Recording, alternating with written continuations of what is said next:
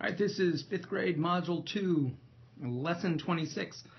And in this lesson, students are going to have, I'm chewing some M&Ms. That's why I'm going. Okay. So we are going to be dividing decimals following that standard algorithm, although I'm going to continue using the place value references to make sure that our students are building number sense as we're going. So this is actually kind of a cool problem. It says create two whole number division problems that have a quotient of 9 and a remainder of 5. Justify which is greater using decimal division.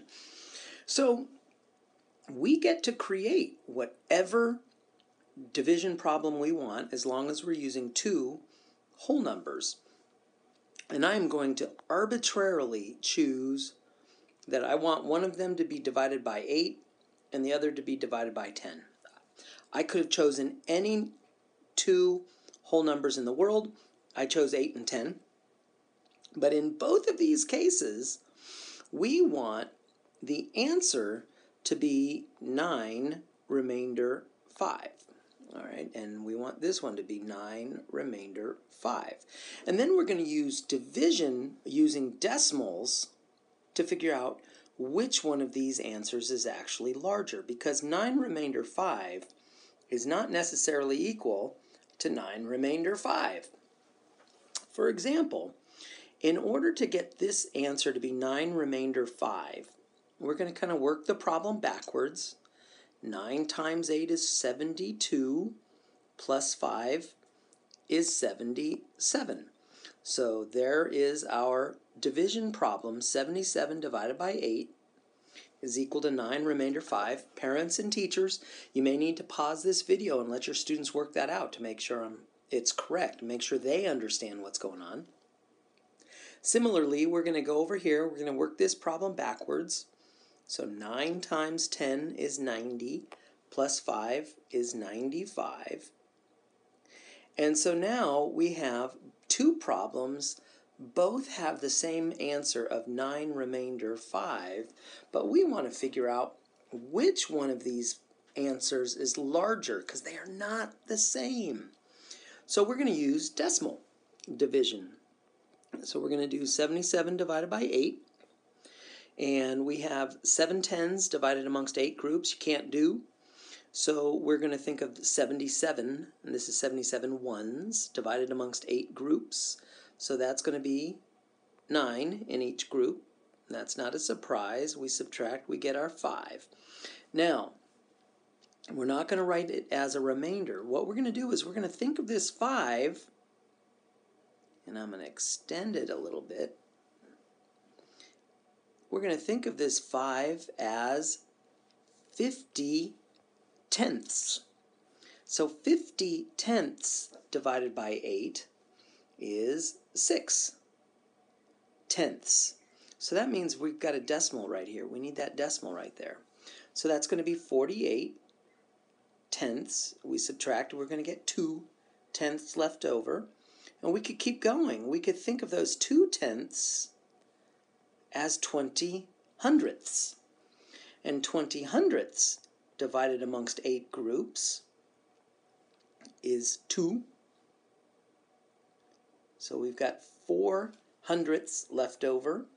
And we could think of those 4 hundredths as 40 thousandths, because tenths, hundredths, thousandths. So we've got 40 thousandths. And we could think of those 40 thousandths being divided amongst the 8 groups, and that means there's going to be 5 in each group, and we have nothing left over, so our quotient is 9 and 625 thousandths, or 9.625. Now, over here on the right, 95 divided by 10, boy, that's really easy. We happen to know from a previous module, we already know that the answer is going to be 9.5. But let's just kind of march through the process just a little bit here. 9 tens divided amongst 10 groups can't do, so we're going to think of this as 95 ones. So 95 ones divided amongst 10 groups means there's going to be 9 in each group.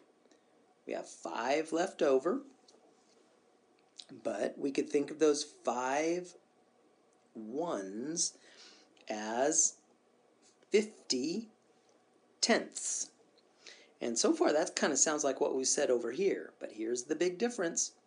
So 50 tenths divided amongst 10 groups is going to be 5 tenths in each group, and we're going to be done. And so the decimal has to go there because that's 5 tenths.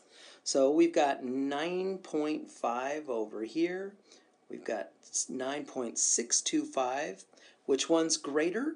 In this case, it turns out that this guy, 9 remainder 5, is greater than this guy, 9 remainder 5. That's because as a decimal, we get 9.625, and that 6 is greater than this 5, so we know that 9.625 is greater. So we're just going to do some standard kind of division. We're going to start with 95.9 divided by 22. And I'm going to veer a little bit from the Eureka math or the EngageNY method. I'm going to estimate 22 to be 20. And I'm going to think of my skip counting, 20, 40, 60, 80, etc. And we're going to divide. So we're going to think of this as 7 tens divided amongst 22 groups. We can't do. So we're going to think of this as 75 ones divided amongst 22 groups. According to my estimation here, let's see, 1, 2, 3. I'm going to estimate 3 times. So over here on scratch paper, I'm going to do 22 times 3, and I'm going to get 66. And just to be sure, I'm going to do 22 times 4, and I get 88. Well, 88 is too much for 75, so we're going to go to 3. So my estimation, my quotient is 3, and we know that that answer is 66. And now I subtract, and I get 9 left over. So now I'm going to think of this 9 ones plus these 9 tenths. I'm going to think of this as 99 tenths, which means we're going to have a decimal right here. So 99 tenths divided amongst 22 groups.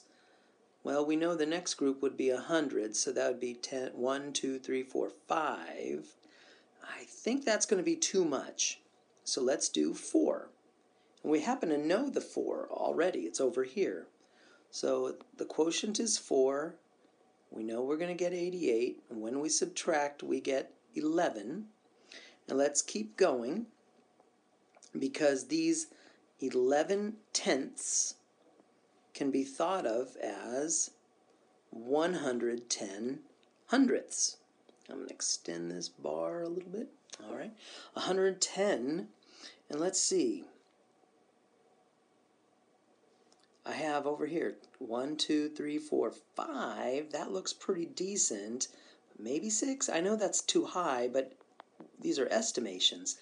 Let's stick with 5. Let's see what happens here. So we're going to do 22 times 5. Let's see. 5 times 2 is 10, carry the 1. 5 times 2 is 10, carry the 1, or add the 1. We get 110. Hey, that's exactly what I wanted. So my quotient is 5. We know we get 110 because our scratch paper says so. So there is our answer. Now, how are we going to check our work? Well, we're going to check our work by multiplying. We're going to multiply 3.45 times 22. So let's zoom in, and let's do 3.45 times 22. And I'm going to do this pretty quickly because we get the hang of this. I'm going to first multiply everything by 2. So 2 times 5 is 10, carry the 1. 2 times 4 is 8, plus 1 is 9. 2 times 3 is 6. Now when we're multiplying by this 2, that's really a 20. So I'm going to add a 0 here, and then we're going to multiply everything by 2. So 2 times 5 is 10, carry the 1, there it is again. 2 times 4 is 8, plus 1 is 9, and then 2 times 3 is 6. So we add, we get 0, 9, 15, carry the 1, and a 7. And because we have 2 decimal places, we know we need 2 decimal places in our answer. So our check is 75.9. I'm going to zoom out and look at that. 75.9 is exactly what we wanted, so that means we did our math correctly. Now here this is interesting. It says use the equations on the left to solve the problem on the right. So the idea would be, if we know this is 520.3 being divided by 43, and we know our answer is 12.1. So notice, teachers, I lined up the decimals right on top of each other. That's very deliberate. So the idea would be, if our next problem over here is 52.03, so the same digits, but the decimal's in the wrong place, or in the different place, not the wrong place. So the idea would be, where would our decimal be now? Let's use some logic. Well, this is a big number, and this is a small number, which means if this is our big answer, then our answer over here needs to be smaller, using logic. Using that logic, it's going to be 1.21, and that seems to make sense now, doesn't it? 43 goes into 52 one time, so that's how we know our answer is 1.21. And the last problem for this video, we've got the Aon. Boy, the Aon Center in Chicago is one of the world's tallest buildings, built in 1973. It is 1,136 feet high and has 80 stories if every story is the equal height. Usually when we're talking about equal things, we're either going to be talking about multiplication or division, and in this case, it's division. So how tall is each story? So we're going to divide. 1,136 divided by 80. All right. And so we're going to use our skip counting. Skip counting by 80s is pretty easy. Just think of your 8s. 8, 16, 24, 32, 40, and then just stick on a 0, right? And so using our skip counting, 1,000 cannot be divided by 80, so we're going to think of 1100s being divided by 80. Nope. But 113 tens looks like it's about 1 time. So not one, it doesn't look like it's about 1. It is 1. I was thinking these were estimations, but they're actual values, right? And so 113 minus 80 gives us 33. And since 33 is less than 80, we're good. And so now we're going to bring down that 6. And we can look over here, and if we want 336, that's going to be 1, 2, 3, 4. 4 times. And that's going to be 320. We subtract, and we get 116. But we're not done, because we can think of that 16. I'm going to extend this a little bit and bring down that 0 as 160 tenths. So I'm going to put that decimal right there. And we can see skip counting, it's 2. Our quotient is 2. That's 160. So we get 14.2. And what is 14.2? 14.2 is each floor, or each story, is 14.2 feet tall. And that wraps up 5th grade Module 2, Lesson 26, using that standard algorithm to divide decimals.